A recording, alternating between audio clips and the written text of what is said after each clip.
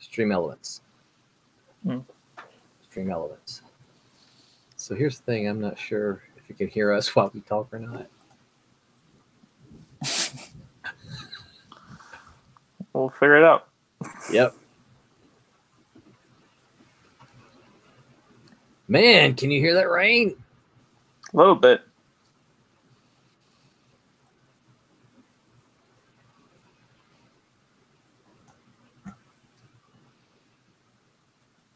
That's how people know you actually live in Florida, though. Yeah.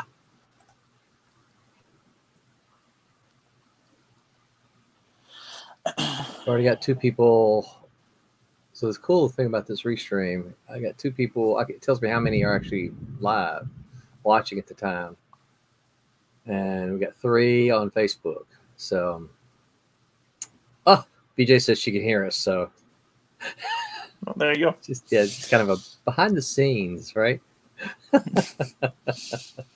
right, so let me share these out.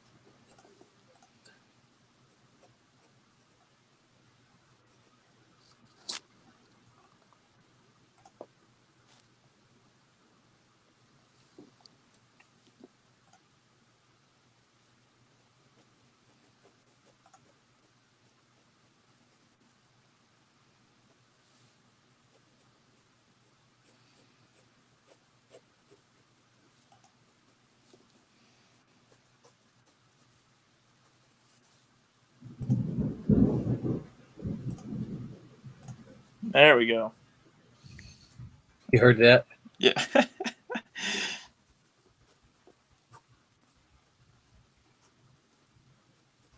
It's raining cat and mice outside. Yes, it is. See what you did there?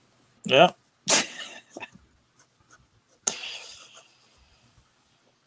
That's the wrong title for those of you who are peeking. So we're going to try to get that renamed. Shared.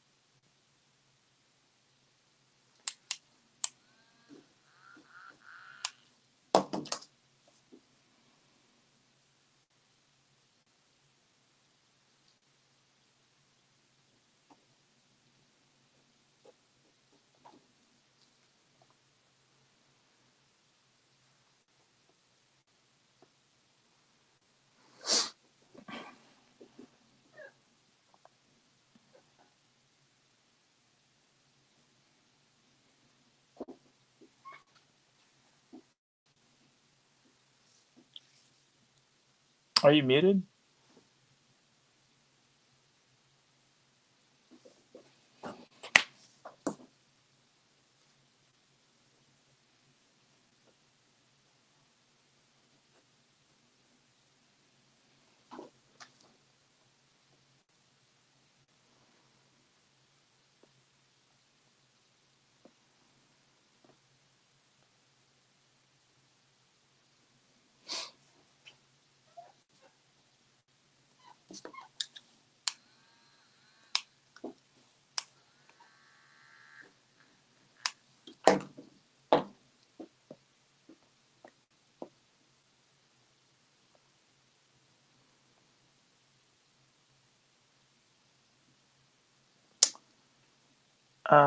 Guess we're live. I think Roland is coming back inside the stream currently.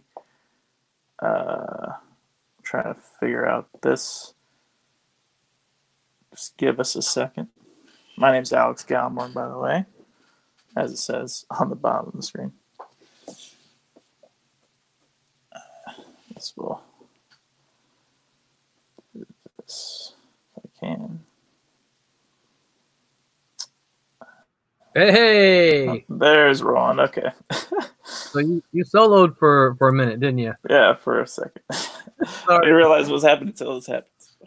Yeah, it's weird because I kind of warned you about it, and just as you heard that big thunder clap, um, we lost power here, and it just blinked enough to shut everything off, and we had to reboot.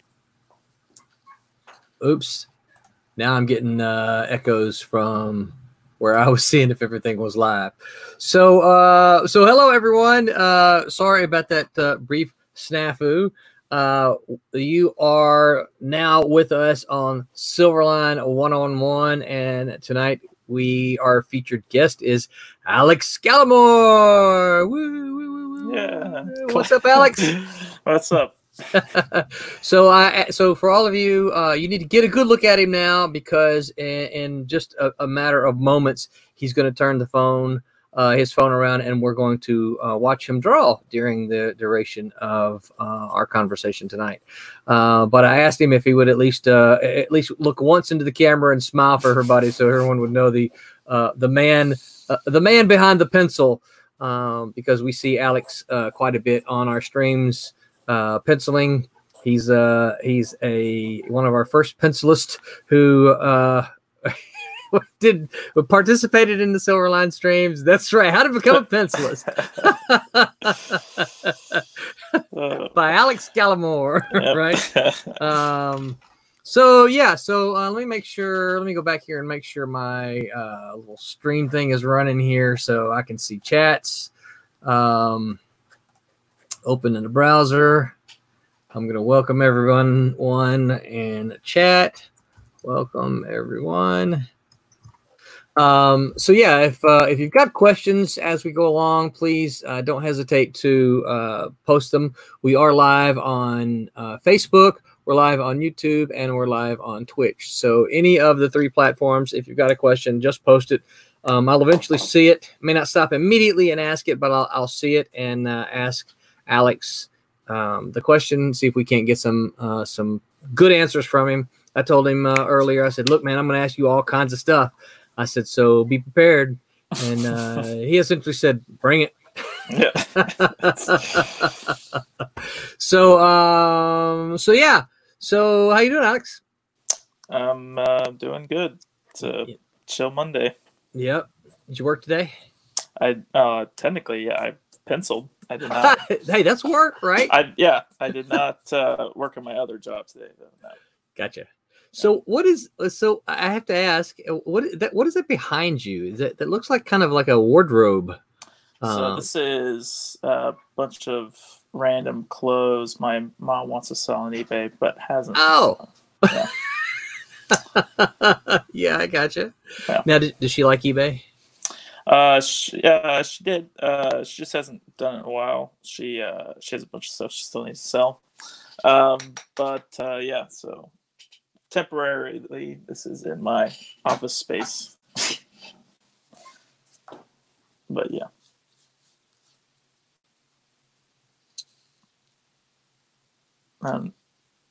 Did you cut out again?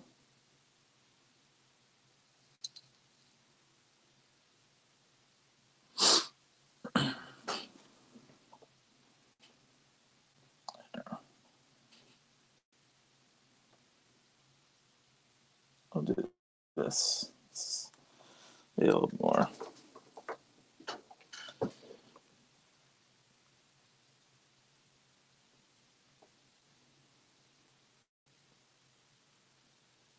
Okay. So while Roland's reconnecting again, we'll just start penciling. This is a page of Cat and Mouse issue 3 that should hopefully be on Kickstarter in about a couple months, hopefully September. Trying to get it out for y'all.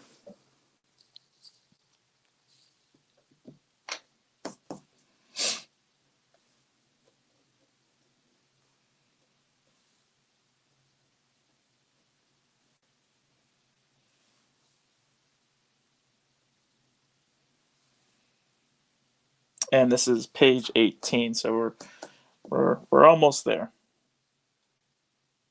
almost at the finish line.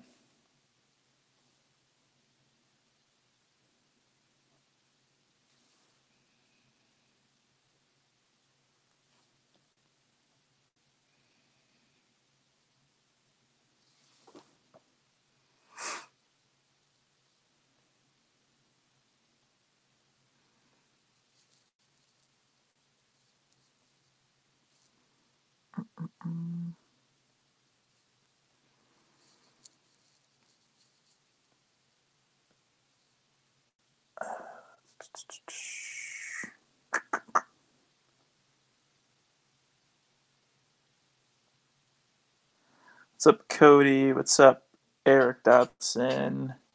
Let's see. What's up, Mike Belcher? Oven, what's up?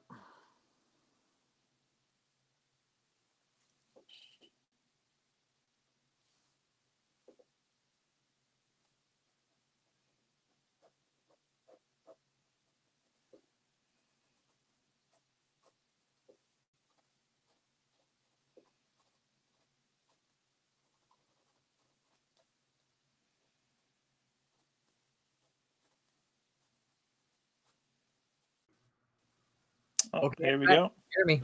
All right, I hear you. Sorry about that. Yeah, we lost power and went totally into the dark that time. Yep. Oh, there you go. It didn't just flicker; it went totally into dark. I'm going to see if I can pull up a really quick radar map. So show you. All those who are around me in Florida know exactly what's going on. Right? Oh, I see thunderstorm warning now. I'm sorry, tornado warning. Oh, nice. Yeah. So let's see. Can I share that? I want to share. Of course, my internet's still not back up to full speed here. Share screen. I'm going to share this just so everyone knows that this is why I'm having these problems. So you can see. Well, actually, the map's not coming on, but you can see we got three. It looks like 3 tornado warnings. Can you see that, Alex? Yeah, I see it a little bit. Okay. But it looks like the radar is not coming on. But yeah. Anyway, so you know what? I can't promise that it won't happen again. Hopefully, it won't though. So there's that. So let me see if I can't get you, Alex, back up on full screen. There we go. So before I start quizzing you with all kind of stuff, Alex, tell us a little bit about what you're drawing, please. So I kind of already told him already, but it is okay. Page 18 of Cat and Mouse issue 3. Gotcha. Oh, and it looks like there's some comments here already. Cody Johnson says, hello, Alex. Yep. Oven, you already seen them? Yep. Okay. Hey guys, welcome. Sorry about that. Oven, you probably you close enough to me. You probably having some of this as well. I do have my technicians trying to correct my the name of my stream because it is not Silver Sunday. It is Silverline 1-on-1. Okay, cool. So I'm just going to start at the beginning, Alex. Tell us, if you will, what are the earliest memories of comic books that you have? Going to our public library and grabbing a couple of volumes of JLA, I believe, and some other volumes I can't remember. I just remember the early 2000s JLA run. I read a lot as a kid. Cool. Do you remember the artist for that? I don't, but later I know it's like Howard Porter and whatnot, and it was with the Martian Manhunter and what's his name, Kyle Rayner as Green Lantern, and I'm trying to remember the writer. I'd have to look it up, but I believe it was Howard Porter that was the artist. Gotcha. Cool. Now, did those make an impact with you, or is it just kind of some of the first you remember? It's just some of the first I remember. I didn't really want to be a comic artist till later because I didn't think it was an actual job until later. Yeah, but we can probably still debate that, can't we? We could probably, maybe. But there is people that support their families based on it. So Yeah. Oh, it's a absolutely. job. But yeah, so I was just kind of a fan. It was the way my parents got me into reading because I hate reading. So. So we're not going to talk much tonight about your favorite novels and stuff like that. Probably not. No, I could not name one. Really? Nope. So I have to ask you then, how did you manage to sneak your way through high school without reading some of the stuff? I read some of the stuff, but Okay, enough to get me by. But nothing just really cried out to you that this is good and you should read more. I mean, there are some books here and there, but nothing like substantial. Nothing to keep me gripped. Huh. But yeah, it's always just been drawing. Well, that's good. So what's your first memory of drawing? When did you pick up a pencil? The earliest I can remember was probably like 4 or 5, just because Mom she was trying to be a substitute art teacher, or she was a substitute art teacher, and she wanted to be an art teacher. So she had a bunch of supplies, and so I would just pick up a piece of printer paper and draw random stuff. And I remember one time I was indoor camping with my dad, and we were drawing the Ninja Turtles from the early 2000s cartoon, not the original cartoon, unfortunately, but just drawn. And I would also, not drawing, but it was just creative. I would not creative, I guess, but I would take colored paper from like FedEx whenever we'd go to like ship stuff. Right. And I would punch holes in them and like cut them out and make them into like Superman and Batman. So they could like just run around the house with those. That's pretty funny. Now, so did your, obviously with your mom being an art teacher, we would assume art's something she'd encourage. Did she encourage specifically comic books? Not specifically. I don't think it was more just do what you want to do, sort of thing. Yeah. And not until high school was it that I actually wanted to do comic books. Probably till I was like a junior in high school that I wanted to do comic books. So yeah, so it was always just drawing, and I was probably just going to go to an art college if I didn't want to do comics. So yeah. Do you believe he cut out again? So let's see.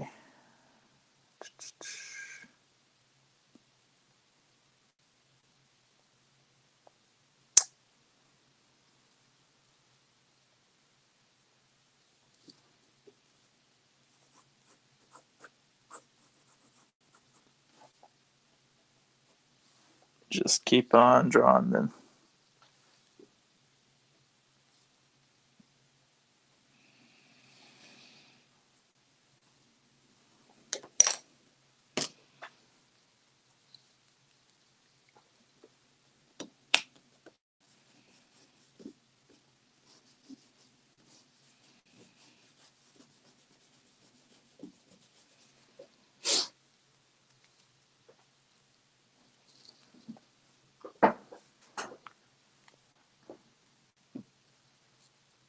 Let me see if I can pull up the Twitch to our YouTube. See if there's any comments on that.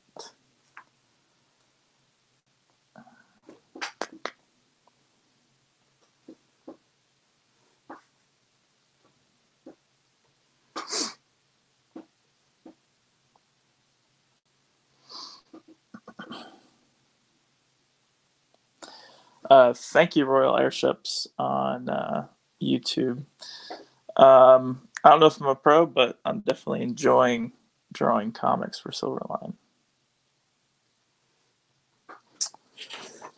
I'll try to keep up with the comments on Facebook and YouTube.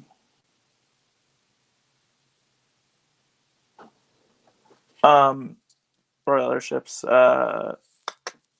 Depends on the scene. If it was like a fight scene, I maybe change the lighting in a specific panel, but Usually I try to keep a constant light source. What's up, Roland? You back? Thanks for welcoming me back. Yeah. Another big thunderclap, and this, this time what happened? It just, how it just zaps your power just so that it flickers. Yeah. And that's what's happening now. But it's knocking out my modem and router so that it has to reboot everything. Gotcha. And so that just a flicker. So you're talking about light sources there? Yeah, it was just Royal Airships on YouTube was asking some questions and giving me some praise. I appreciate. Cool. And Owen, we're excited to get you issue 3 in your hands. So. Oh, absolutely. Yeah, and so remind me again. I just said this is page 18 or 19. This is 18, and then I have 19 ready to. Okay, cool. To start once we finish this one. So literally only about 4 pages left to go after that one there. Correct. Yeah. Okay, so I'm gonna go ahead because the questions are. I have questions for you, but as long as questions show up for you on the stream, I'm gonna ask those, and apparently you're seeing them too. Which is probably a good thing because I may be here for 3 minutes and then disappear again. I pulled up the Facebook app and YouTube app, so I've been. Okay, cool. Thank you, sir. I appreciate that. Eric Dotson says, Alex, how much of your pencils end up on your hand? I'm left-handed, and I used to smear my pencils early on. This is my hand right now. It's not very dirty. I did just take a shower like an hour and a half ago. But for the stream, right? Yeah, for the stream. And it depends on the page, obviously, if it's like a super shaded page or dark page, but I tend not to get too messy with my hands just because the way I use the kneaded eraser that I have, I usually take a lot out, so I don't have to worry about that. But it is a problem for left-handed. Inking is a whole different issue, though. I'll say that. Yeah. I've seen you use that kneaded eraser frequently on the streams. Yes. It's probably my favorite tool. Oh, really? Yeah. All right, so I'm going to show this real quick. This is where I am. This little button, this little pin here. Fortunately, go stock them. What's that? I said go stock them. Yeah. It looks like all of the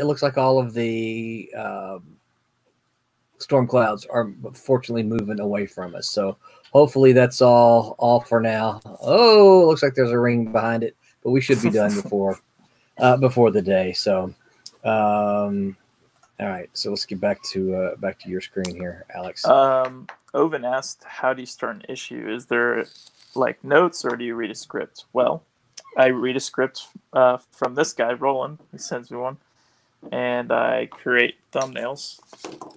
These based on his script, and those get turned into finished pages. Now I've seen light boxes used before, but you don't use a light box, do you? Just give me 1 second. Oh, okay.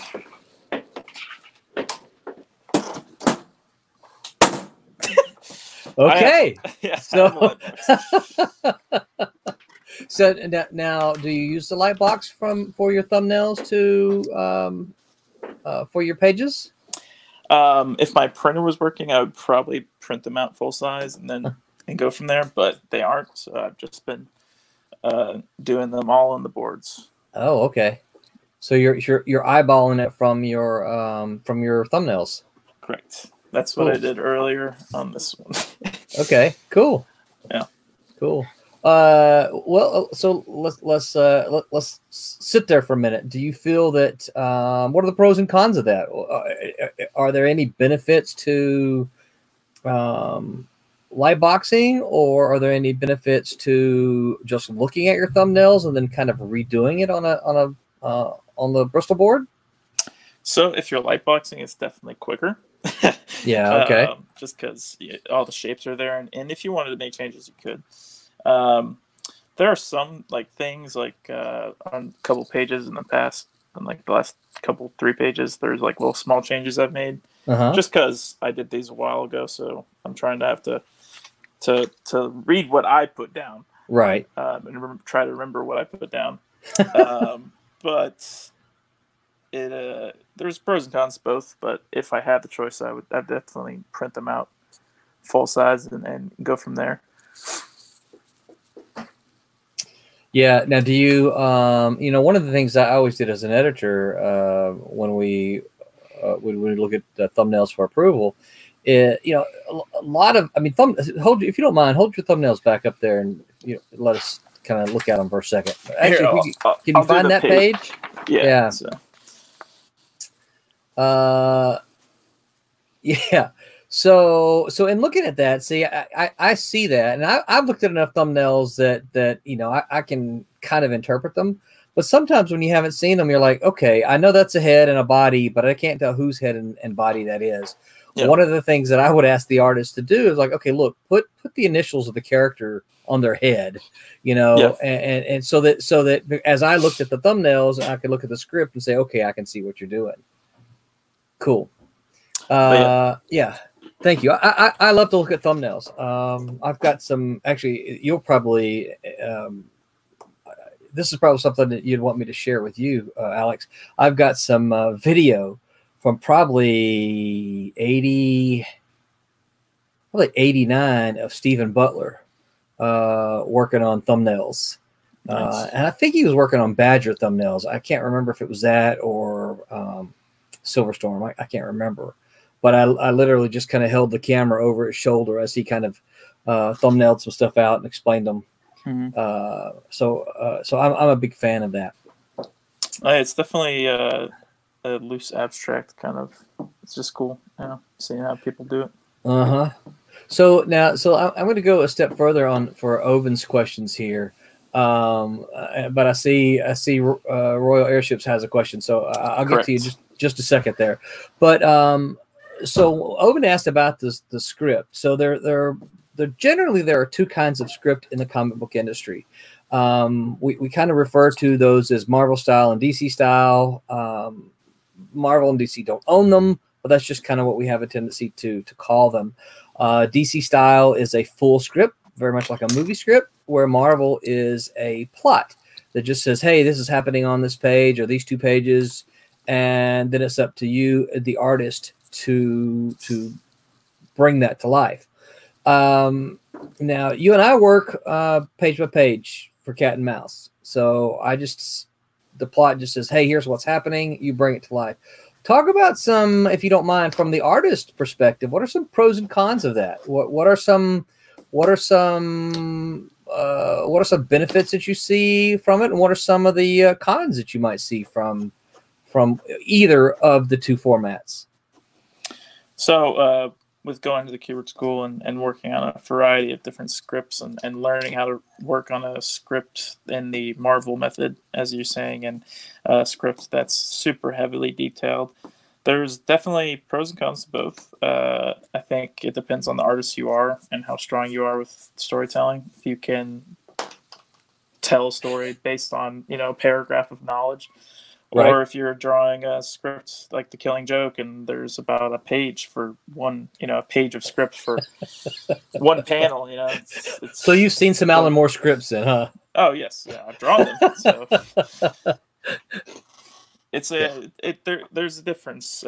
Definitely, you feel like you have all these details you have to throw in, or else the writer, although I'm not doing it for Alan Moore, maybe right. They'd be upset. But the difference then, if it's a paragraph, is you want to make sure you're grasping that idea they had as closely as possible. Yeah. Now, you worked on a little of both at the Kubert School. Were you surprised or were you not surprised when Cat and Mouse came your way and I asked if you were comfortable with Marvel style? I was a little surprised, but I was comfortable with it, so I didn't mind. Yeah, and I explained to you why I was comfortable with you doing it, right? Mm-hmm. Pretty sure. Yeah, because well, number one, I'd seen your work, and number two, you know, I'd been familiar with the Cuber School enough to know that they teach you guys those things. Yeah. So you know, it's not something that I would be comfortable doing with just anybody. Roy, okay, so Skylar says, yeah, I saw. says, hey, do you see the little the scrolling at the bottom? Do you see that? Yeah. Yeah. So Skylar says, hey Alex, what do you have against TikTok? I do not like TikTok, and she knows this. So it's not my humor. You saw that I added that, right? Yeah. I did that just for you. Yeah. So hey Wubba, what's up? Wubba, you're gonna get an email from me in about an hour and a half. Also, Royal, I'll answer this question. Yeah. So he asked, are you using Yeah, I'm sorry. Go ahead. No, you can do it. No, you can do it. Okay, he asked, are you using a standing desk or an architect table? I guess this would be an architect table. It's really just a drafting table. It's a very large drafting table. I don't have. I mean, it could be a standing desk because it goes up pretty high, but I don't stand when I draw. I have a larger chair. Oh, I gotcha. So, but yeah. So, now I will have to say, this is. I mean, it's not that I've never heard of it, but I am not aware of any comic book artist that use a standing table. Is that something that you're aware of that the comic artists do? Mm-hmm. There are a couple comic artists that just want to relieve their back and kind of try a different method. There are a bunch of drafting tables right now coming up on the market that have both options. So if you wanted to start the day standing and maybe lower it at a certain point, you can. Right. This one's an older one, so it can do both. But I have never tried standing and drawing. Yeah, I would imagine. I worked retail, and I work as a waiter, so yeah. Yeah, so I can't imagine standing and drawing the whole time. I'd be shifting, and I'd want to pace, and yeah. Plus, I'd want to take my shoes off, I think, and I'm flat-footed, so it would be terrible for my feet. Yeah. So how long have you had the table? I think I've had it for around 2 years. Okay. So something you actually got while you were at Kubert then? No, it is way too heavy to be taken back and forth. The table I had at Kubert was just a Michaels drafting table, really cheap, just fake wood. Gotcha. Yeah, something to get you through school, right? Yeah, this is like a metal, and it's actually the drafting table Joe Kubert used. Really? Ironically, yeah. We didn't actually pick it because it was just something we found on Craigslist, luckily. Yeah. Yeah. Well, that's pretty cool. So let's go back to so Skylar says Lola wants to know what your favorite Silverline character to draw is and why. Actually, I'm curious to know that too. I don't know yet. I'd say the Silver Dollar. The way I want to do Silver Dollar is my new favorite character to draw. We'll see if that ever happens, but okay, cool. So why? I just think it'd be a really cool character to create, and for the times right now, it would, I think, be really popular too. Very cool. Very cool. Hey, Tommy, what's up? Tommy says, sorry he's late. What'd he miss? Nothing much. Yeah, you've missed me disconnecting because of the thunderstorms about 3 times, Tommy. Yep. So Tommy, if you have some hard questions, fire away. So Alex, you said that when you were junior in high school is when you really got interested in drawing comic books, right? Mm-hmm. So what happened when you were a junior that made you say, this is what I want to do?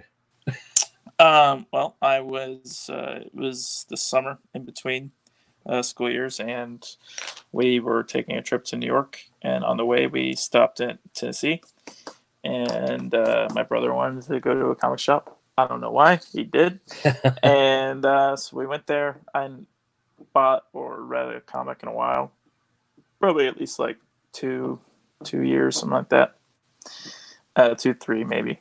And picked up a weekly book from DC, and just kind of got addicted to comics again. And I ended up leaving for New York with probably 20 issues that I had picked up on the way. Wow. And back. So yeah, I became addicted really quickly, and I went on YouTube and looked at all these different artists and tried to get as much information as possible. And so yeah, I was hooked at that point. Wow. Now, did you find a lot of support around your classmates, or actually, I didn't get any backlash. Yeah. Just because comic book movies are popular right now, so to draw comics isn't, Yeah, your high school is far different than my high school time. Yeah, it for sure. It probably would have been, bashed a little bit more if it was your high school. But I never received any criticism like that. But art classes that I did it in, they were all doing different things. So. Yeah, but now also I will have to say this: you're a sizable fella. So I was not in high school, I would say that. Oh, really? I probably didn't start growing till probably the end of my junior year. Really? Okay. Yeah. I was a little shorter. Yeah. All right. Well, I was just gonna say now, you're of a size that probably folks aren't going to be real anxious to get on your bad side. Yeah, probably not. So what about your family? Once you started expressing a lot of interest in comics, I know you and I have talked, kind of privately and I get maybe a little publicly about the importance of family to both of us. But how did your family react, and how did they kind of take your I want to do comics and when you were a junior in high school? I don't think I was that bold about it at that point, beyond just wanting to draw more comics. I can't really testify to that since it's been a long time, but sure. I never really got anything like, hey, don't do that. I mean, at one point in my senior year, I didn't think I was gonna go to college beyond just community college, and then my mom was like, apply to the keyword school. That's the place you want to go. Let's try. So wow. They've been super supportive, and I can't thank them enough. So yeah, very cool. Well, if I may, I know that when you told me that you were when you had finished school, the way you got home. I go to and from Texas to New Jersey with my dad every time. Yeah. So yeah. So you guys just kind of took a father-son road trip. Yep. 25-hour road trip. Yeah. So that's got to be pretty cool, huh? Now, is your dad a comic book fan? Yeah. He was a big comic book fan. I have a bunch of his G.I. Joe comics from back in the day. That's where that G.I. Joe number 16 or whatever 15 is from. Is from his collection, which I have, which is pretty cool. And so his collection is your collection now, right? From what he has left, yes. Okay, gotcha. And then my middle name that I'm named after is his uncle Chris, and he was a huge, he still is a huge comic nerd, but he kind of got my dad into comics, so it's pretty. And this is your dad's brother, right? His uncle. So his uncle, okay. My great uncle, yeah. Gotcha, okay. So you're saying that your middle name is Chris? Christopher, yes. Very cool. Very long name. So is your first name actually Alexander? Mm-hmm. Okay, so Alexander Christopher Gallimore. Yep. Wow, yeah, multi-syllable. Yep. So I'm gonna go there. So what about and I know she's listening, so you got to be careful about what you say now. What about Skylar? Now, is she kind of supportive about what you're doing, or is she kind of like, dude, what's No, this she's been supportive. She's ever since we started dating, she's kind of been interested in what I was doing and what I wanted to do, and she's always been there for me. So yeah, I'd say she's supportive. Yeah, she hasn't ever been like, when are you gonna grow up? Yeah, yeah, been like that. I mean, this is one of those things that I kind of said, because she came out with you to Daytona, and so we got to hang out with her some there, and so I kind of really got the impression then that she was, she was one of your biggest cheerleaders, but yeah, sometimes, but because my wife will probably tell you, there was a point in time for her where she was kind of like, all right, dude, you got to give this up now and go do something. I had done it for a bunch of years, and then when Marvel downsized, that's when I actually started Silverline 2.0 as a publisher. I lost a lot of money, and that's kind of when she was like, all right, well, that's enough. Let's go do something real now. And yeah, so but of course you have also met my wife, so you know that she's super supportive of everything here that we're doing at Silverline. So I think it helps to have that support system with your family and your significant other to kind of encourage you on. Well, yeah, you wouldn't want to be continually asked, what are you doing, or like, why are you doing this, or it's just not a productive ecosystem to be in. So yeah. I mean, it's already kind of kind of a lonely job. It's because you sit there and you draw by yourself, and writers do the same thing, and all creators. And Skylar says, as long as Alex is happy and doing what he loves, I'm happy and will always support him. Heart. And you can't see me now, but I'm making a little heart with my thumb and fingers, right? I see that. Oh, can you see me? No, I'm saying I see the comments. So. Oh, okay, yeah. But I had to read them for everybody else because that's only on Facebook. So people on YouTube, and if we have any on Twitch, can't see them. So I have to read them for them. Also, Tommy, to answer Tommy's question, a couple questions back. I inked the panel. Oh, okay. I missed that one. I saw him talking about starting over. Sorry, Tommy. I wasn't trying to skip you. Go ahead, the Alex. reason I ink the panel borders is so just so I don't have to, like, if I erase something, like with the kneaded eraser or with magic eraser or this boxy eraser that I have, I don't have to redraw the line.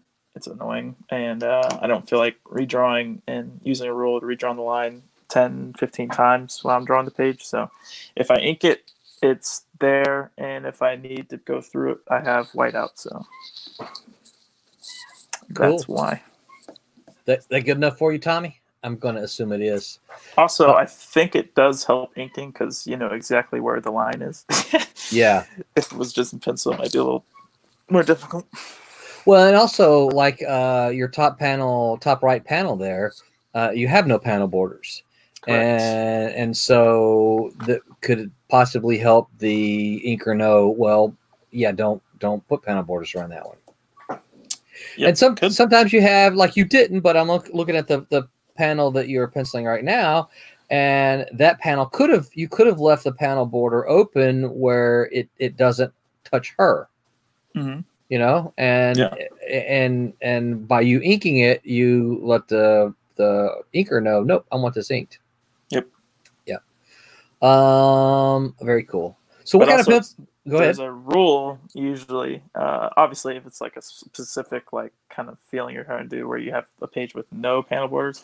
But the golden rule is you only want at least one open panel. You don't want like multiple because it'll create some worrisome issues. Yes, very, very worrisome issues. Very, very worrisome issues. So now I'm going to ask this because Tommy says good answer. Like the inker pays attention anyways. So did you guys at Kubert, did you guys read Scott McCloud's book? Not that I'm familiar with. Oh, the Understanding Comics by Scott McCloud? Yeah. Not Oh, sure. really? Well, you should read that one, Alex. You would like it. You would enjoy it. It's a textbook in my class, and it's not a how-to book, but it's more of a theory book. It's more of a, this is kind of how the gutters work. The gutters do this for the reader, and he talks in there about open panels and what they do, and how do you extend time in comics and stuff like that. I think you would enjoy it very much. BJ says you're rocking that wristband, Alex. Yep. That's right. And Skylar says, what kind of pencil is your favorite? What's your favorite lead? Right now, I mean, I don't have like a favorite pencil maker. I just like finishing with the F pencil. Just something I've found that I think it's like a little darker than the HB, and it reads a little better. Okay. Another reason than that. So do you go for, I mean, you talked about kind of the way it looks. I know, I mean, and I don't draw, but I know just from, writing with a pencil that they don't all feel the same when I'm writing on paper. Is there a feel that that you like or don't like, or?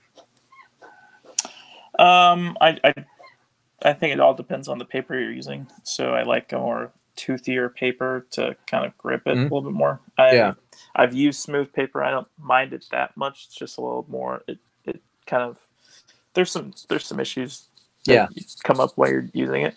But I don't ever find really the lead.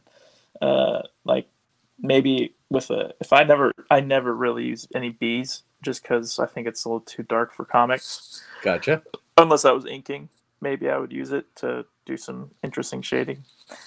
But I only really use 4H and HB sometimes to do some underdrawing, and then the F. So, and then the kneaded eraser. That's about it. So. Gotcha.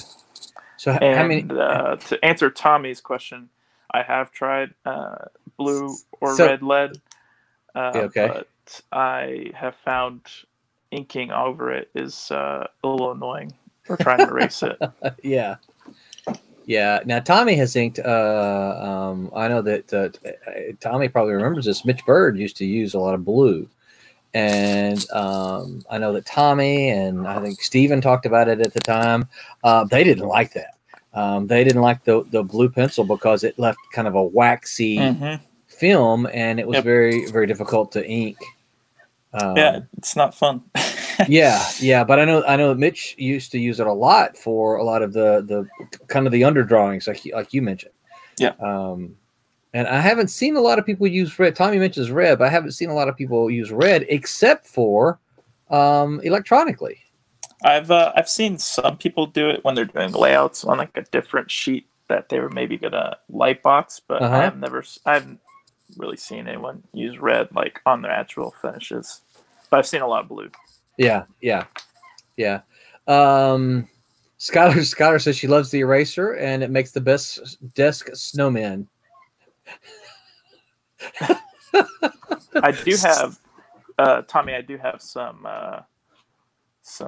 lead holders that have blue and red kind of lead, but I just don't use them.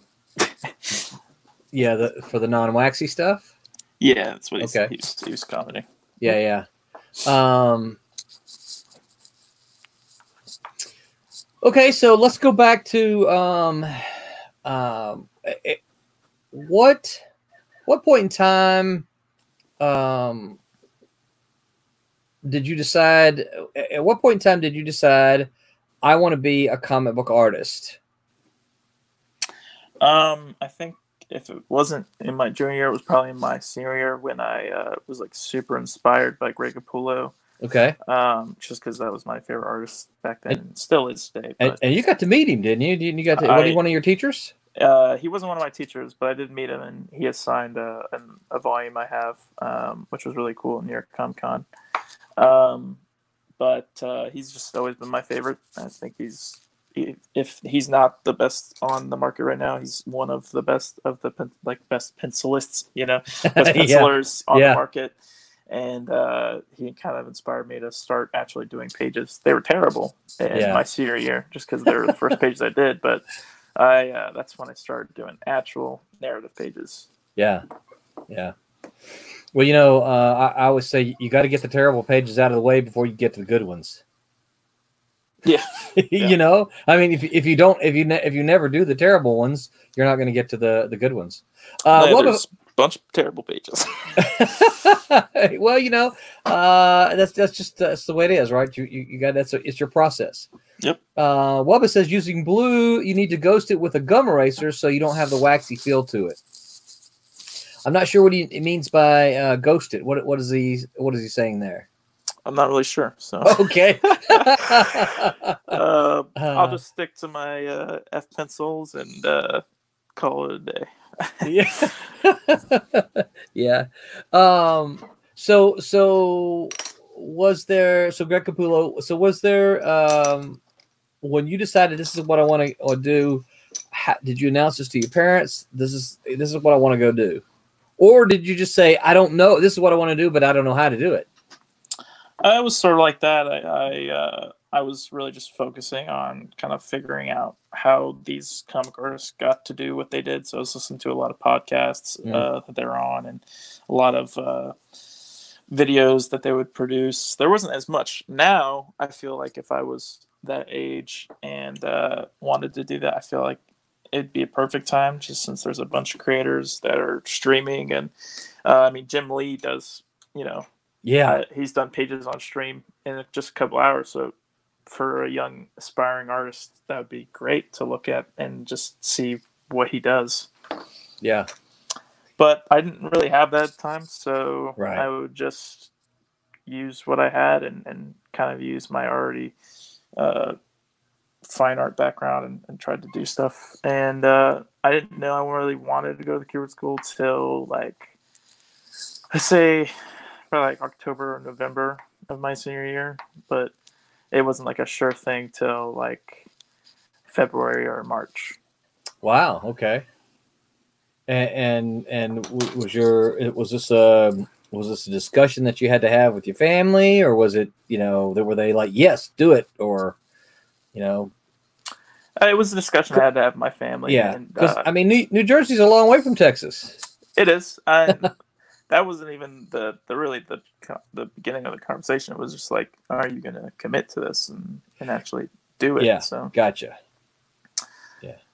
But in other words, they didn't want you going and spending time in school and then coming back and saying, well, I think I'm going to go be a waiter. Correct. Yeah. Yeah. Yeah. I mean, you do what you got to do, but yeah. I'm talking about career choices. No, yeah, you wouldn't want to. You want to go to art school and then come back and be like, well, I think I want to be an accountant. Right. Exactly. let me go to UTD or UNT or right.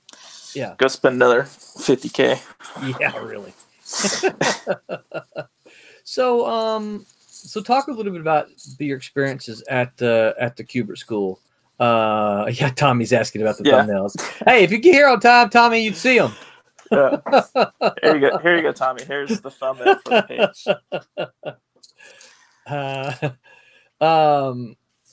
Yeah. So talk about your time at Kubert. How many were in your class? To start in my first year, there were 36, I believe, or 37. Wow. Okay. And then at the end of it, I think there was 20. I think. So you had about 17 drop out from start to finish. Correct. Yeah. Yeah. 3-year period. Yeah. And what are semesters like? Are they traditional semesters? Yeah, I'd say so. That's it kind of starts a little later. It starts at the day after Labor Day. Mm-hmm. And just because it's the New Jersey school system, and then it ends the last week or the second to last week of May. There's a winter break. There's a spring break at some point. It kind of changed every year, and then there was a midwinter break, and then a small Thanksgiving break. So okay, it was sort of traditional. Yeah, it sounds like it. Now, were there dorms? Yes. Okay. They were okay. They Well, they're dorms, right? there was a roof over my head, so yeah. Oh, I think Roland just cut out again. Let's look at some of these questions. Yeah, so Tommy, these were my thumbnails. Before he was asking about if I used a light box at all to go from my thumbnails to a board. I don't, because right now my printer doesn't work. But I probably would. I'd probably either tighten up them, blow them up. Right now I'm just going from these thumbnails and doing the roughs and the finishes on the board. I do the thumbnails in Procreate, by the way, and I just print them out and go from there.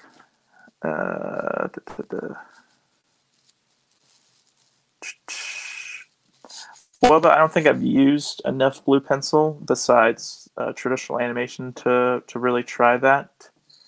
I might try it on a commission in the future or with a cover, but for something that I need an inker to use, and she already turns it into blue lines, might get a little lost. But I guess if you're using it as a layout, it doesn't really matter. But I haven't had any issues with lighting the pencils up and darkening them in Photoshop right now to suffice blue pencil. Let's see, any other questions? No, right now I'm just waiting for Roland.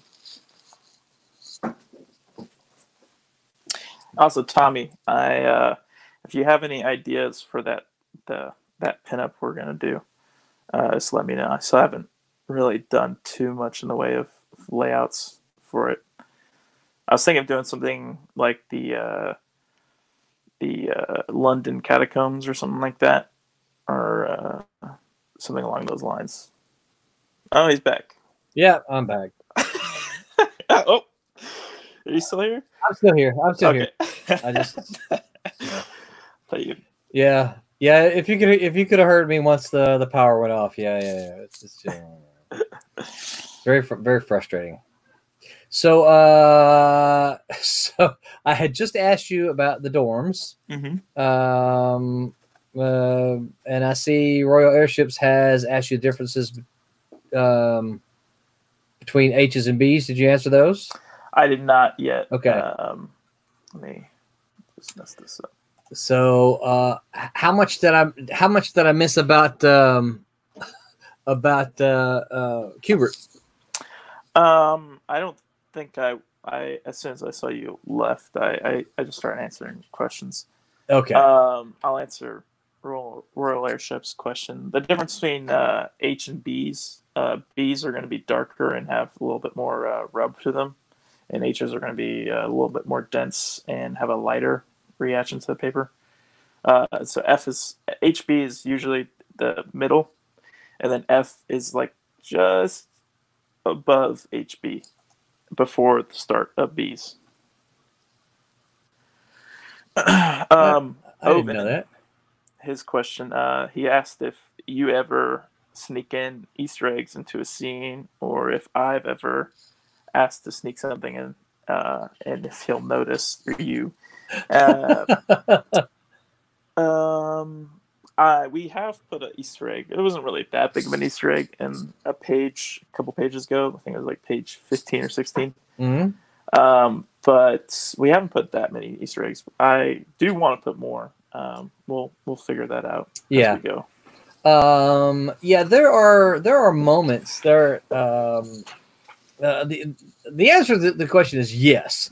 Do I do it frequently? No. One of the things I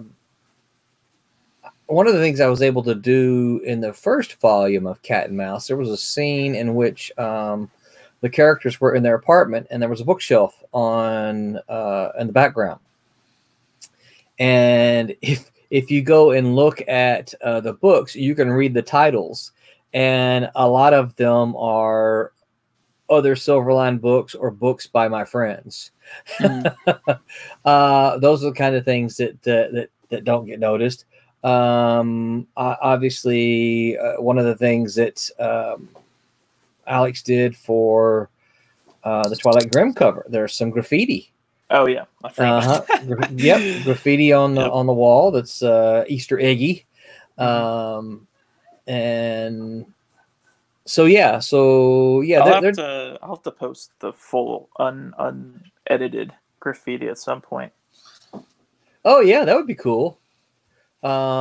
Yeah, I mean, obviously, it does what it's supposed to do when it's just colored because the focus is on the character. But it is certainly a lot easier to see in black and white. Yeah, before the color is added. So yeah. Let's see here. Go back to. All right, so I think unless I missed them during my power outage, I think I got all the questions. So talk about Kubert, because it's very much a non-traditional school, and I'm not asking you to do the sales pitch for it, but it certainly is a very non-traditional school in that you don't go and you don't study science and math and literature or that kind of thing. You go and you learn to tell sequential stories. What were some of your favorite classes and why? So there are 10 classes a week, so it's kind of like merged in between like a regular school experience and then like a college experience, because although you have 10 classes a week, it is 1.5 hour credit classes each class, so it's a lot of work, right? And it's kind of like a boot camp, they say, because if you get through it and you finish it, you know that you want to do at least something in comics. If all those, the 17 people, that left, or 16, right, those people didn't really want to do comics because they didn't make it through. Right. Or, there's financial problems here and there, but sure, for the most part, those people maybe didn't want it as much. Or, maybe there's some people in the first year that just, they didn't realize how much work it is to do comics, and they want to do something else, so they back out. What else? Some of my favorite classes, obviously, like narrative art, just because I got to learn from Fernando Ruiz and Andy Kubert and Adam Kubert all through the 3 years, how to tell a story, and all the different ways you can tell a story, and sort of like that book you were saying, basically that book, but 3 years of that book. yeah. Maybe that's why I haven't read that book yet. But besides that, maybe like I'm trying to think of like the digital production classes were really key, just because I before that maybe used Photoshop for a total of maybe 2 days worth of hours, just because I just never really used it. It wasn't something I did, just mainly paper and watercolor to color. So that was a huge class for me, just to learn how to color comics and just color digitally at all. Yeah. Another class that was really fun was the human figure, that's what it's called, the school, which is basically just they have a live model come in and you get to draw a bunch of different body types. Yeah. Because it is, a college course technically. So everyone's above the age of 18, and you have to be you have to be a little more are serious. You saying you had nude models there, huh? Yes, every week for every week we're at the school. So you get to the fun part about it is you get to draw all these different body types and all these different poses that you might never normally just draw. So it gets you a little bit more comfortable with drawing the normal human body. Yeah. Yeah. So what were some of your and obviously we don't want to name names, but what were some of your least favorite classes? What class or two did you have that you just went, oh, I got to go to this class again? I can't wait to get through it. It probably wasn't. None of these were like the fault just because teacher, but animation. My first year, I'd already done animation in high school, and that was something I wanted to do before I decided I wanted to do comics. And I just decided it just wasn't for me. It wasn't fun. It kind of just annoying to me, and I didn't really find any passion in it. So having to go through it another year was kind of boring to me. The teacher was awesome, and he has done a bunch of actual animations in for Warner Brothers and all these different companies, and so it was really cool. And he was a really cool guy. Just doing that type of work just doesn't interest me. So it was a little bit of a bummer to have to do that again. But still, it was on a Friday, so it wasn't that bad. But then again, I'm complaining about drawing, so what can I say? Right.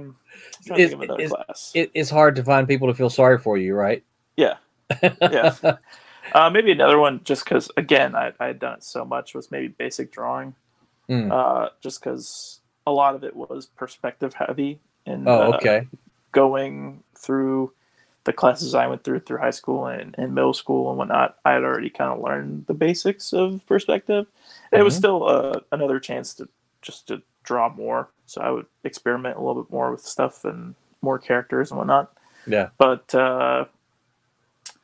again, the teachers were awesome. Like Jan Durismo was one of my basic drawing teachers, and she's she was my favorite teacher at the school. Cool. So it still was worth it to go. Yeah, that's very cool. So what do you think, looking back on it now, having been your year from graduation, what do you think were some of the greatest things you got from school? Well, one thing is it forced you to draw every day. Yeah. I think if I didn't go to school and if I just tried to do it all on my own and be self-made, I might get to this point at some point, but it would not be at 20, 21 or 22 years old. It would be, like I'd be 25 or 26 or something, because you're never going to push yourself to do that unless you have like people around you telling you to do, you have this due at this day, 10 different classes, all, 10 due dates. There's only 7 days a week, so you're drawing every day. So I think if I didn't have that, I would never be at this level that I'm at. Yeah. And there's still room to grow. So you should always be growing as an artist. I agree. So I'd say, what was I saying? What was the question? It was what do you think you got? What was the thing you got the most from the school?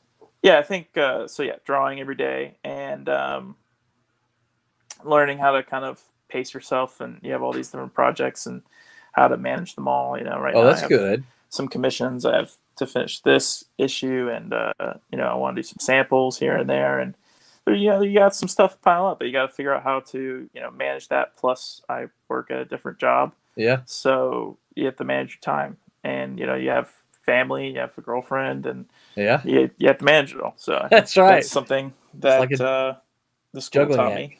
Yes, that's cool. That's cool that the school teaches you that. Yeah, because you have to, because either not, then you're one of those 16 people didn't make it, because there's the classes don't stop. Yeah, and that's one of the things that I've kind of enjoyed hearing from you, is that seems like they're very realistic about the world of comics. They're not trying to sell you a dream as much as they're trying to say, okay, this is really what it's like. No, yeah, even I would be at the open houses to help them kind of like generate people, and they would tell us to don't sugarcoat the idea of the school. Like, the idea of the school is you are here because you want to draw comics, and we're going to teach you how to draw comics. It might not be the most, you won't be partying every week. You go into a frat party. You're going to be at your dorm or at your desk drawing, because that's what you got to do. You might get a night off here and there, like somehow. But for the most part, you're going to be drawing. And if that's what you want to do, come to the school. it's not okay. There are a bunch of other schools you can go to, a bunch of different art schools. If you don't want to draw comics, you can go to, you can go to Full Sail and the art classes and ways around that. So also, if you don't want to live in Jersey, there's a bunch of art schools around the world. Yeah. I think living in Jersey would probably be the biggest stumbling block for me personally. The work doesn't scare me. I've worked my whole life, but the living in Jersey, I'm not sure that'd be tough for me. Beyond the potholes, it was a great little state. the potholes are the worst part for me. So you had a car while you were up there? Yes, correct. Yeah. So what was the is there anything that looking back now a year removed from it, is there anything you look at the school and say, I kind of wish they had done a little bit more of this, or I kind of wish I had learned about this in school that they didn't teach? I think that they hit a lot of the bases. Mainly you kind of learn how to make, like, if you really just wanted to go the first year, you could, because you learn how to do everything the first year, from traditionally lettering to how to put a page together. Obviously, you're not going to be a superstar at the age of 19 after 1 year if you go straight out of college. But say you're, maybe you're been drawing for a long time and you just want to learn how to draw comics, and you're like 30 or something. Yeah. You might be able to just go in and do that first year and catapult yourself a little bit into making your own comic. I'm trying to think. I don't know if there's like anything I'd want them to do more. Okay.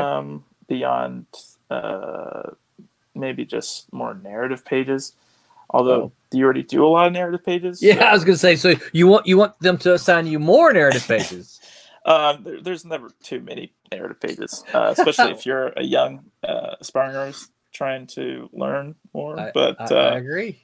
You do learn a lot of the different types of scripts and whatnot. So, I mean, it's really up to what you want to do. But they have a well balanced breakfast over there for you to work on every day. So yeah. Now, did they have were there goalposts for you? Did they want you to produce so many pages a week, or can you recall that? Were you doing 3 pages a week or what? There was never like a goalpost. Like each class was a little different. So like my first year, I was probably only, for like the first semester, I was only doing narrative pages mainly for narrative class. So maybe you'd only do like 1 page a week. Okay. But you do like pinups and other stuff in other classes, and ink something, or production on something else and whatnot. But like as the years went by, the third year probably doing like 3 pages a week, or 4 maybe. Second year, you might be doing 2 or 3, maybe 4 a week, just depending on the workload. But yeah, so it can get pretty crazy. Yeah, which can kind of replicate the real world, right? Yeah, because like you said earlier, there's always the challenge of balancing, a family, girlfriend, job that pays the bills, and job that you're trying to do to get into what you want to do, and all of those require time and attention, and there's all the balance. So. I'm glad to hear that they cover that. I think in looking back at my own college degree, the one thing I was real disappointed in my bachelor's program is they didn't teach us anything about the business of writing. Gotcha. They taught us here's how you write, here's a plot, here's character, here's all this kind of stuff. But then they just, you're graduated, they're like, hey, great job, you know how to write now. And it's like, well, now what do I do? There was never anything about, rights or contracts or, negotiations or any, markets or selling or agents or, nothing like that. Yeah, in our third year we had a business of comic art class. So yeah, that's great. Who taught that? It was just at first it was trying to remember who taught it at first, but it ended up being kind of like the person who ran all the classes and scheduled them all. His name is Mike Chen, and he's done a bunch of work here and there, but he was one of the first graduating years of the Keyword School, so he's been in the business. Mike Chen. Mike Chen, okay, yeah. Mike Chen, yeah. He's a great guy. Oh, yeah, yeah. Yeah, and that's one of the things I've always enjoyed about the Keyword School. When I hear someone talk, they mention my teacher was, this person. I'm like, I know who that is. I know these artists. Yeah. And I think that's fantastic to be taught by. You know who Andy Keyword is? yeah, I know. I met Adam and Andy both briefly. But I've told you my Joe story, right? Yes. Yeah. And of course Joe did work for Malibu, so I was able to actually talk with him a little bit. But as far as Adam and Andy, no, I don't. I met them, but it was just a very, very kind of brief meeting. Yeah, but I still look their Adam Strange book together, still phenomenal piece. I actually have that. So yeah. Do you really? I do. Yeah, it's a great work. I always thought it was kind of cool that they both kind of inked and penciled each other on the different issues. Thought that was really cool. Me too. I always thought that was very cool. Me and Thomas Hedgeland have talked about doing something similar if our schedules ever open up. Really? Yep. That could be cool. He's gotta recall those balancing classes, though. I think at this point in time, he's got to have a new girlfriend. So, I don't know if he had an old one, but he's got a girlfriend, is what I should say. Yeah. He's got to figure that out, but he wants to do it. So I think if he wants to do it, he'll make time. Yep, and he's got the chops. He's doing great stuff on Trumps. Oh yeah, his work is phenomenal. He was actually in my first year, my first class. So I've known him since the beginning. Oh, very cool. So when you say he was in your first class at the beginning, was he not in all the other classes? Well, he had to leave for financial reasons, and then he came back our third year. But he was in my first class, my first year class. I think it was 1B or whatever. So did you tell me he was your roommate for a while as well? He wasn't my roommate, but I call a bunch of people my roommates just because I would hang out with them my third year. I would hang out with him a lot. So. Got it. Yeah, we were never actually in the same room though. Yeah. But you were kind of you were in the same dorm, so you hung out together, right? Yeah. Yeah. No, yeah, I agree. I think he's doing some phenomenal work on Trump. Yeah, Tommy says Trumps.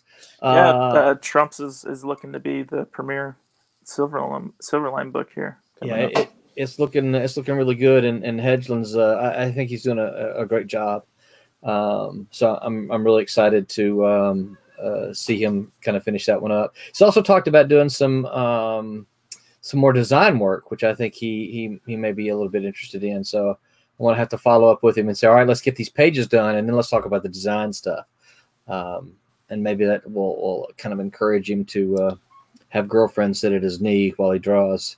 Well, maybe we can get him to do some those playing cards. Yep. That's kind of where I want to go with it after. But I need him to finish the book first, and then we can do and then we can do the other stuff. Because playing cards don't matter without a book. But no, he's doing a great job, and I think he's working on. Last time we swapped some notes, he's working on getting himself on a schedule. So yeah, I'm excited about that. So if you could do any book right now, what would it be? Demon Tales. Okay, so let me revise the question then. I appreciate that, and that's really good for my ego. Well, I know the story, so I don't want to do that story. Well, that's cool. I'm glad to hear that. So if you could choose, let me revise my question then. If you could choose a Marvel DC book, if Marvel or DC came to you right now and said, "Hey, you know, we want you to pencil a book," what book do you want to draw? What pick one at Marvel, one at DC, and tell me why.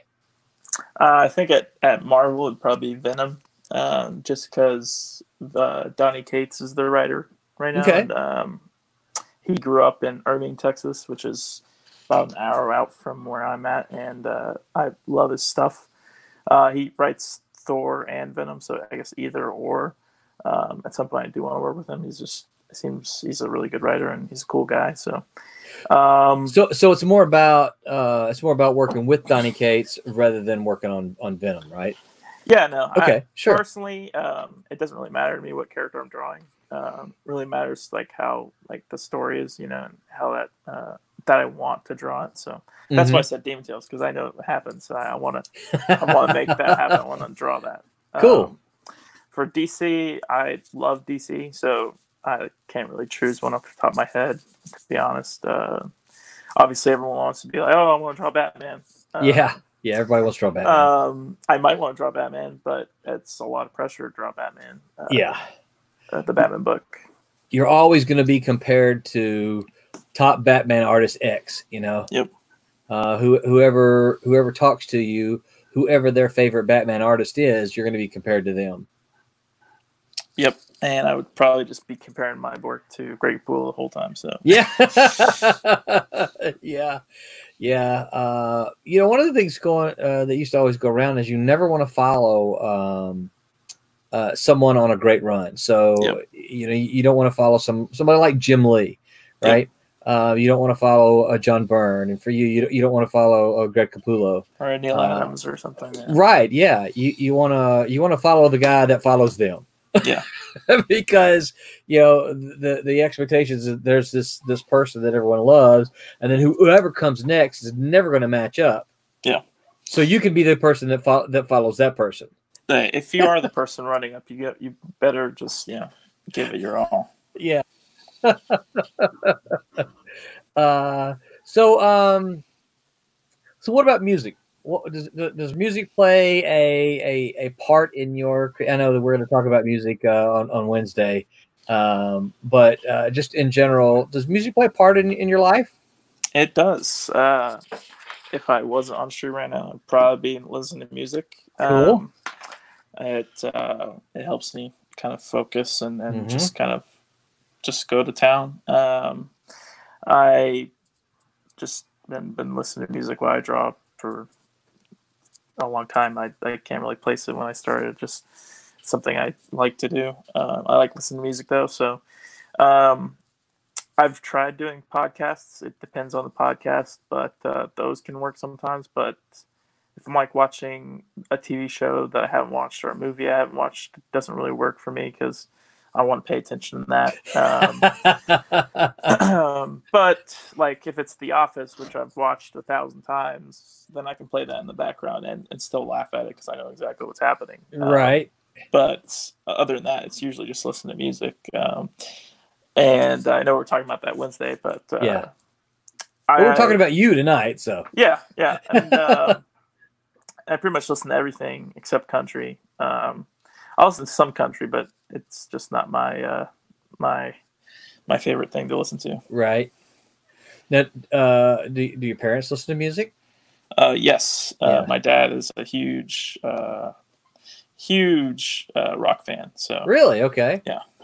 Now, would you say that his musical taste influenced yours, or? I wouldn't say that at all. Okay. I listen to mainly more like rap and R&B. Okay. So it's not really the same at all. It's sort of originated from rock in a way, but right. But I mean, I do like Foo Fighters and a couple of rock bands here and there. Yeah. And just a couple here and there. I can listen to rock music, but he has deeper knowledge and enjoys it a little bit more than I do. But for me, it's more rap and R&B. That's where I like listen to. It might just be because that's my generation showing through. Yeah. Yeah. Do you find that you want to listen to music that might set a tone for you and what you're drawing? Not particularly. Not really. I did listen to movie soundtracks a lot too. Yeah. I don't know why, but they kind of especially in movies I've seen, and just because I don't know why, it's something I like to listen to sometimes. Kind of recalls the movie a little bit for me. Sure. Yeah. Yeah. And I mean, if you've seen the movie enough times, then you can actually visualize what's happening when you hear the sound. Yeah. You ever seen Flash Gordon? I have, I think, once or twice. Yeah. It's one of my all-time favorite movies. I just watched it, I think this past week with my son. And that's a soundtrack that I used to listen to frequently. You know where I first heard that song, right? I heard the main title song. Flash Gordon? Yeah. I heard that from Blades of Glory. Really? Yep. So do you watch a lot of movies? A lot of TV? Yes. Lots of movies and TV. I just love movies and TV. I don't watch it I don't watch concurrent movie and TVs. I'll watch, if it's I just watched King of Staten Island, which is probably the most recent movie to come out. But I think I saw that on Amazon. Yeah, I'll just scroll through Netflix or something and find a comedy I want to watch. Yeah. So is that your preferred genre?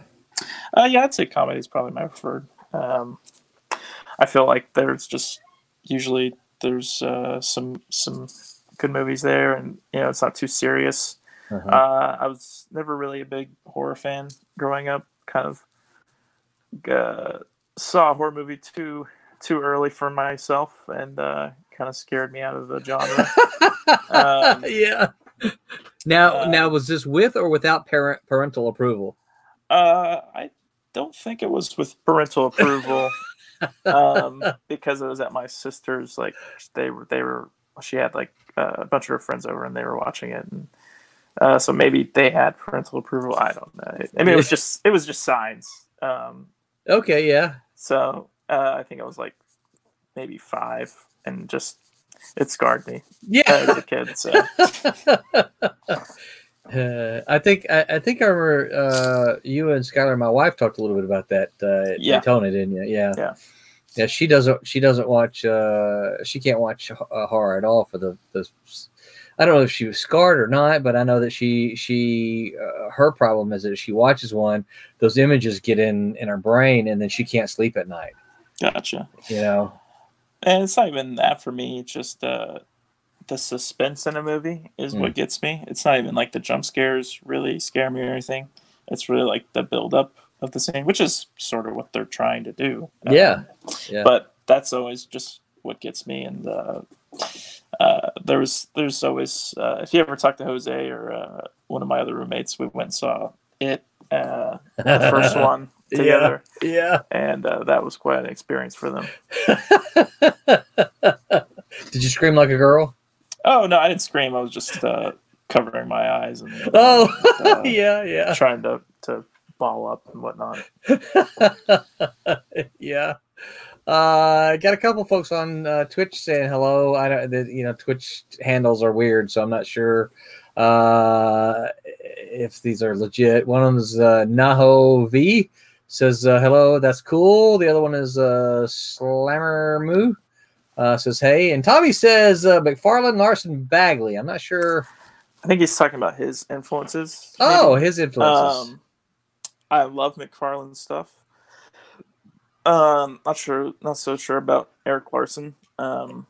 Personally, and I know the way Mark Bagley has drawn Spider-Man is a big favorite to a bunch of people. But as a surprise to a bunch of people, and Thomas Hedlund included, I'm not really a big fan of Bagley stuff. I see the merit in it, but I just personally don't. It's not my cup of tea. I've never been a big Bagley fan either. Both Tommies, you gotta ignite the Bagley bandwagon. Yeah. It actually surprises me that Tommy lists McFarlane and Larson as these may not be his. Oh, great runs at five. Okay, yeah. He's talking about when we talked about you don't want to follow an artist that. Yeah, he's talking about great run on Spider-Man that followed each other. Yeah, Tommy's a big Spider-Man fan, so yeah. Well, after McFarlane came Larson, came Bagley, and yeah. I don't know if right after. Did Larson do it right after McFarlane left? I think he did, yeah. Because didn't he also do his own Image book? Yeah. But that was so McFarlane did Spider-Man. Yeah. And then left that title to get his own title. Yep. And so Larson came and drew Amazing. After he rebranded Spider-Man to his own title. Yeah. Yeah. That's a pretty good move, you know. Like, yeah, it is. Think about like how like instrumental those guys were, and like how like they built that market up, like the Image guys so like rapidly with like X-Men and Spider-Man and X-Force and whatnot. Like the sales they kind of pushed, and then with Image. Tommy and I lived that. Yeah, no. I can only see that stuff, from networks and whatnot. And I tell you, those are some really good. There's some really good documentaries to watch. I watched one the other day, a couple of weeks ago on Amazon, I think, Image something. But there's another one on YouTube that's pretty good. And I think one of the things you have to do kind of like history. Although I wish more people would do this today with history, kind of like history, you have to look at a lot of this stuff, not just one little tiny little thing, and to interpret it, right?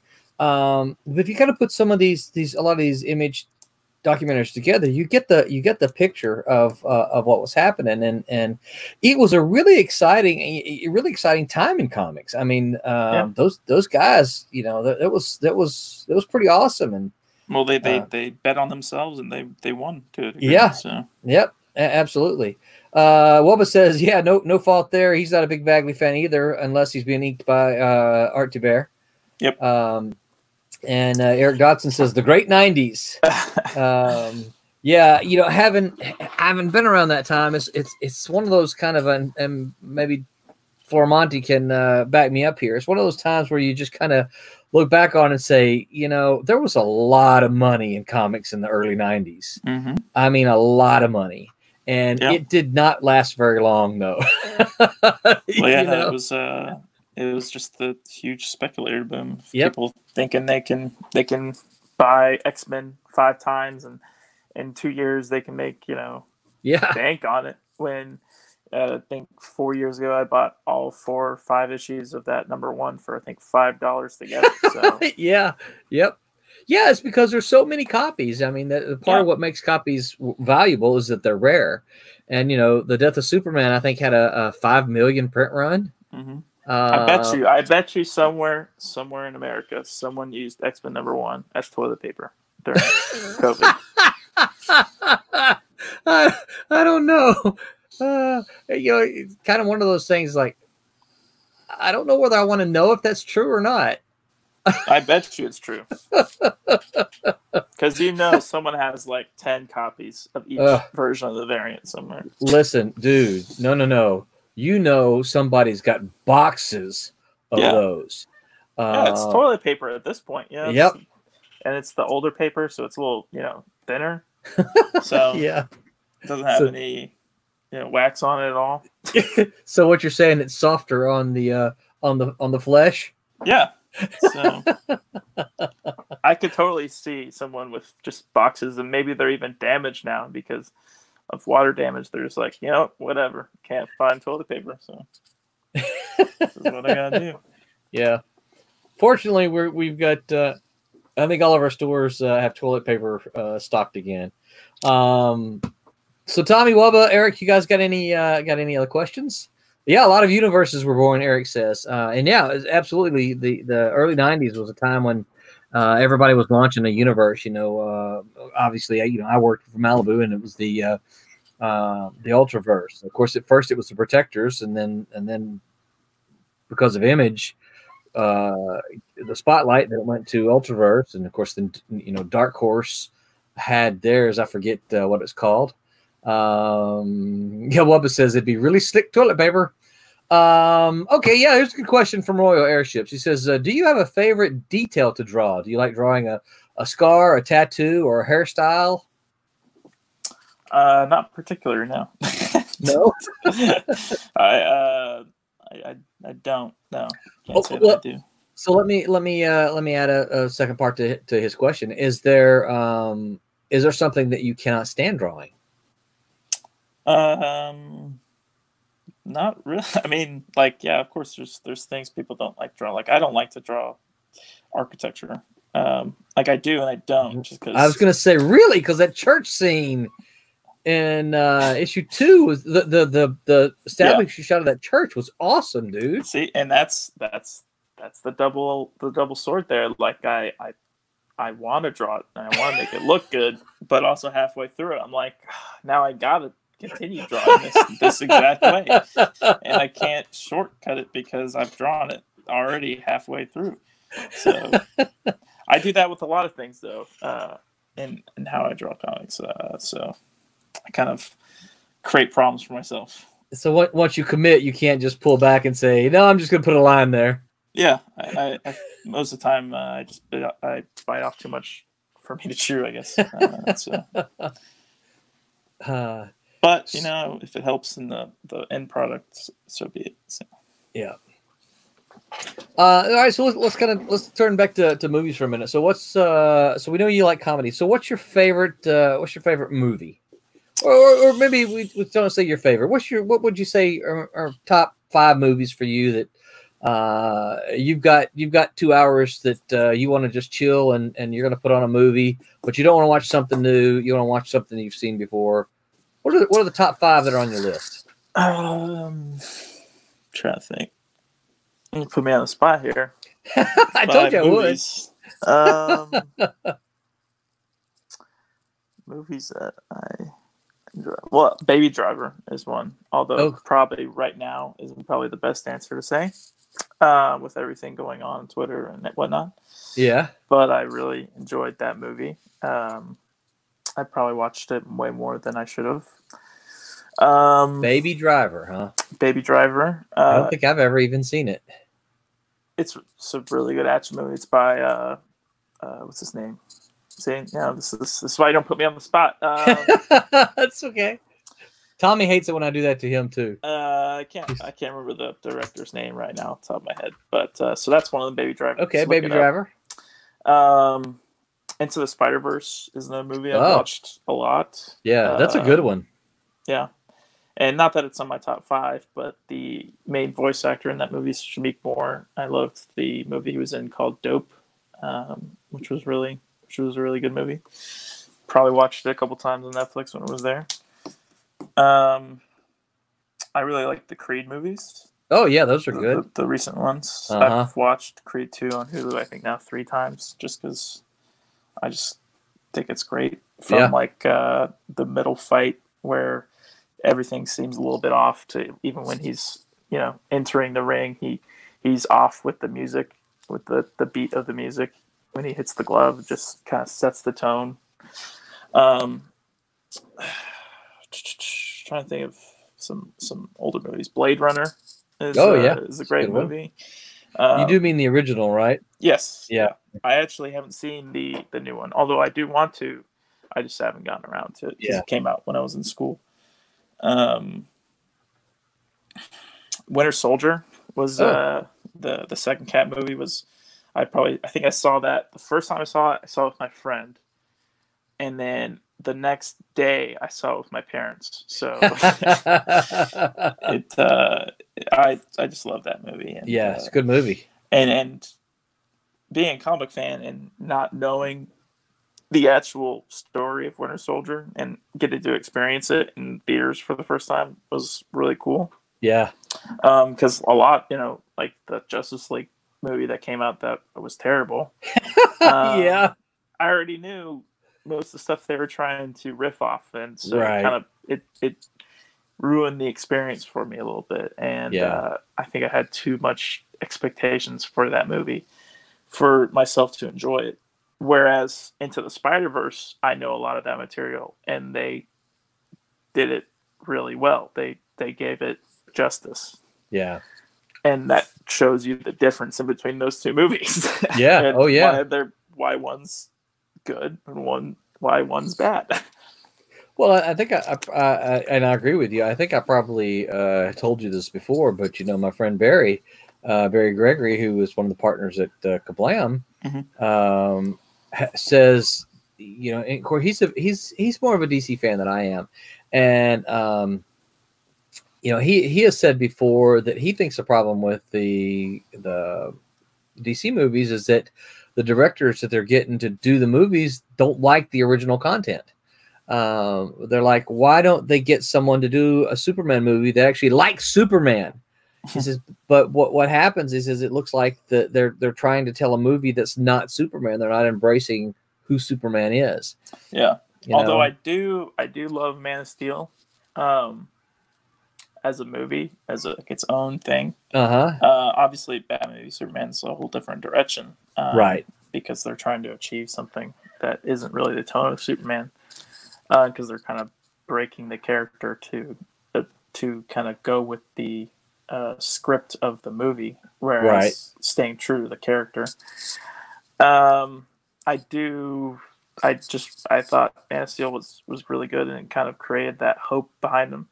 Obviously, they kind of made it a little bit duller than the Christopher Reeve Superman, which was a little bit more hardy, Right. But I think the problem with the directors these days, they might be a fan of the books, but I think they're trying too hard to make it not like the books. Yeah. The content, that they maybe go too far and they take elements from the characters that are, like they're important to the characters, like genes, like Superman. Like he's supposed to be hopeful. He's supposed to be this figure of just, perfection. And I feel like where they take that is like the burden that puts on him, instead of the fact that, that's just who he is. Yeah. That's cool. That's a cool observation, I think. Skylar says, I'll never forget the disappointed text I got after Alex saw Justice League. I was not happy about it. Yeah. Yeah. I don't even think she'd maybe seen it, but she didn't see it in theaters because I told her not to go. Yeah. Yeah. Now you've seen Lego Batman, right? Oh yeah. Yeah. Which I argue is the best Batman movie ever. Yeah, maybe. I really like Batman Begins, and I really like the 1990 and 1992 Batman movies. Okay, just don't say the third one of the Nolan. Well, Joel Schumacher just died today, so oh no, to him. Yep. So the third and fourth movie, he passed away today, unfortunately. As wacky as those movies are, they still have a place in my heart. Sure they do. As getting to see live action Robin on the movie, and Nightwing to an extent, right? But those movies were just so colorful that I think that's what stuck in my brain. And I even thought about like what if one day I just take the idea of the movie and make it into a graphic novel, but fix all the problems that were created. Yeah. But I think I still think it'd be cool to see what would happen if they let what's his name, Tim Burton, direct the third Batman movie. Oh yeah. We'll never see that. So no. Yeah, Wubba says Keaton Batman is the best. He's one of the best. Yeah. So I think I read somewhere that the Keaton is coming back to be Batman in the new Flash thing they're doing. Yeah, apparently he's. I don't know if that's real or not, but I think they're probably still like airing out the contracts probably for it, yeah. but he's supposedly gonna be a other Earth version of Batman, like a Okay. multiverse kind of thing. So I actually liked Batfleck. I I thought did too. I thought he did a really good job as an older Batman. I thought he did well. I think he did good in Batman v Superman. Yeah, yeah. And, I'm not sure why he gets so much criticism, but I think he did a good job. I think he gets a lot of criticism just because it's not really his like. In Justice League, you know, that movie kind of tanked a lot of those characters for a lot of fan views, and Batman just happened to be one of the worst characters in that movie. Yeah. It's probably not Ben Affleck's fault. No. But it's the way the movie was put out. And unfortunately, we'll probably never see Ben Affleck Batman again, which is sad, just because of the backlash of Justice League kind of took him from directing. Because at one point he was going to direct, write, and star in his own Batman movie, which I thought was going to be great because I love Argo. Yeah. So yeah, that was good. Thought that was going to be a knock out of the park, but that's what social media will do to those major decisions. Yeah, and that's unfortunate. Yeah, that is unfortunate. So that kind of leads me kind of into my next question. If you were casting Cat and Mouse today, if the decisions, if somebody just said, "Hey, Alex, we need you to pick who the cast for Cat and Mouse is going to be," who would you cast? Without asking me or anything that I've said, who would you cast? I would probably cast. I don't know his name, but I'll just from the HBO show Righteous Gemstones. He's the oldest son of the main character. I think he's a ginger or a light brown hair actor, and I think he'd do good. For Mouse, I'm not really sure because you got to pick someone that could look young enough to portray a teenager. Are you talking about the character's name would be Kelvin Gemstone, maybe? Possibly. Or I'll look it up. Okay. Well, I was going to say I've got the cast right here. Let me see if I can't share the screen. I've never seen the show, so you should definitely watch it though. It's really hilarious. Yeah. His name is his name in the show is Gideon. Okay. And, so Skylar Gisondo. Yeah. Okay. So that's who I would do as Cat, and then for Mouse, I would maybe do probably someone from Riverdale. There's a lot of young actresses on that show that could probably do it. Obviously, can't really pinpoint one just because. Yeah. Any of them could probably do it, to be honest. But maybe even you race bend, one of the characters too, possibly. Yeah. Well, Bobby's she's Latino. Yeah. So yeah, and my daughter we talked about this before. It's like who would we pick for Mouse? And my problem is I don't know, because I would want her to be Latino, but I don't know enough young Latino actors. The one that comes to my mind is they're all way too old. It's like no, you can't get those. So what about someone like a Demon?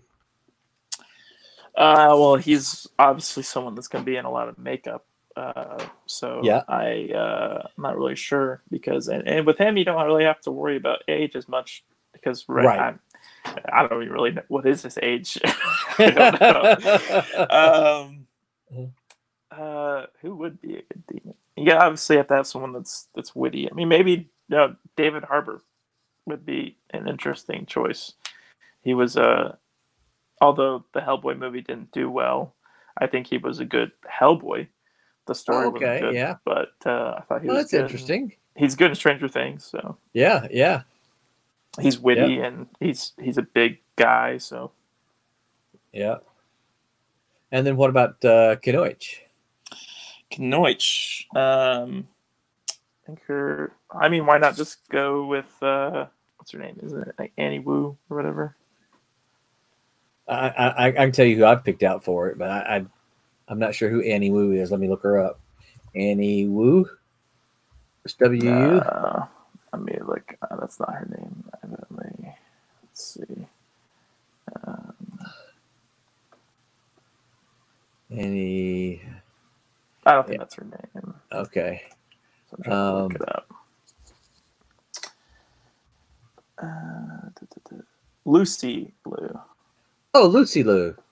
Obviously, it might be a little older, but I honestly don't know how old Knoich is. So yeah, I had thought of oh shoot, Iron Fist. Oh, I see. I forgot her name too. Yeah, I gotta look her name up. Iron Constance Wu would be a good one too. Fist cast. Jessica Henwick. Who plays Colleen Wing. Yeah. I think she. Did you watch any of Iron Fist? I watched the first season, so yeah. She was clearly the best part of that show. So who would you have be Widowmaker then? Yeah, I don't know. I think what's her descent? Like, what's her race? I never, and this is kind of funny because we talked about character building the last couple of weeks. She's not one that I said this is what she needs to be. She's just a dark-haired Caucasian. What if we did Angelina Jolie? There you go. God, yeah, she would be good. Yep, because she can be mean on film. Yep. I've seen it. Yeah. And she can be manipulative, and she can do it all. So yeah. And so then we have to have someone, a character for Brad Pitt, right? Have them be on set together. And duke it out. So maybe he's the original Silver Dollar or something. I don't know. So when I cast, when I was asked this question, 30 years ago, my choices were Nick Nolte for Cat and oh crap, I can't even think of her name now.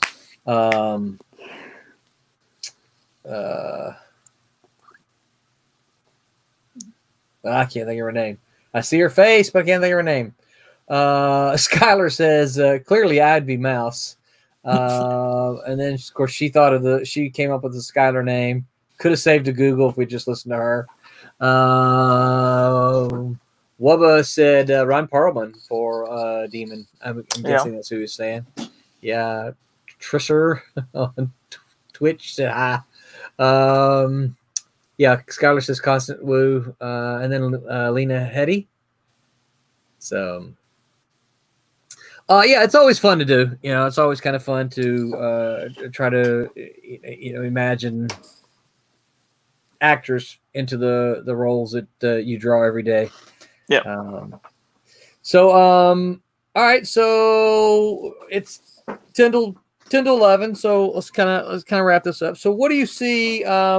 What's your anticipated schedule here? When do you see wrapping this up, and then number 4, and then moving on to Demon's Tales? So I would hope that this number 3 gets finished penciling within the next 2 weeks, and then from there, hopefully finish issue 4. Try to finish it within 2 to 3 months, and get to working on Demon Tales before the end of 2020. We'll see. Nice. 2020's been quite the quite the year. Quite the hayride. I guess they got 2014 wrong, right? Or whatever it was, the end of the year. Oh, 2012, yeah. 2012, the Mayan calendar or whatever it was. Yeah. So they got it wrong 8 years, but yeah. So hopefully that's the schedule it goes by. Maybe even quicker. I don't know. We'll see. Very cool. But we can all hope, right? That's right. Yeah. Well, really the only thing we can do is just keep moving forward, right? Mm-hmm. I think the minute we stop moving is the minute we run into dangerous ground. As long as we're moving forward, we're moving. Even if we're going the wrong direction, right? We're moving. But good thing now we have a bunch of Silverline projects in the works. So yeah, we have a bunch of teams working instead of just 2 or 3. Yep. Did you hear me? My count? I can't remember where I did it. If I was live or whatever. The total number of them now. I'm gonna guess it's around 12. Really, really, really close. It's about 15. Yep. Yeah. That's good. Yeah, it is good. It's gonna be an interesting problem putting them in specific Kickstarters the way we have them, but that's a good problem to have. It is a good problem to have. Yeah, 2021 is certainly going to be an interesting year because there's going to be a lot of new number ones hitting. Also, we might not have to go through Diamond. So no, I know that's exciting. I'm hoping that some of this will, because my personal goals, I would love to see us get to a point where we've got enough of them kind of under our belt so we can actually start going into shops, working our way into shops. And if we can, if we can target, for me, if targeting next summer with Cat and Mouse and Kalis, the first two, because they should both be done, all 4 issues, early in the year. So we'll be able to solicit them and then put them out regularly. And then hopefully, by the time those are done, there'll be some others coming along to follow them. So I'm excited. Kalis is almost done. So yep. Yeah, I got a message from Lewis that says he's almost done with the 3rd issue. So even though I still don't have the artwork from him for number 2 because of COVID, they're just shut down in Argentina. He's like, he told me he drove around and there's just nothing open, so he just literally cannot ship it to us.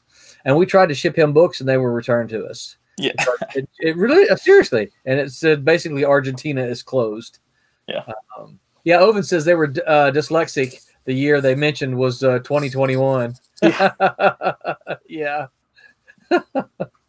All right. So, well, we've been running it here on the bottom some, Alex. But for those who might be listening, because we are working to turn some of these into to podcasts, where can people find you?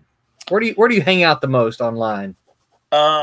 Normally, it's probably going to be Instagram at Alex Gallimore too. I probably need to post a little more than I do, but that's where I post the most with my art. And then my Twitter is Alex Gallimore 25, I believe. I don't really post that much on there, but that's another outlet you can reach me. And then Facebook is just my name, Alex Gallimore, and that's Gallimore. So yeah, excellent. And thank everyone for watching and the good questions tonight. We appreciate each and every one of you. Don't forget that Silverline has a merch store.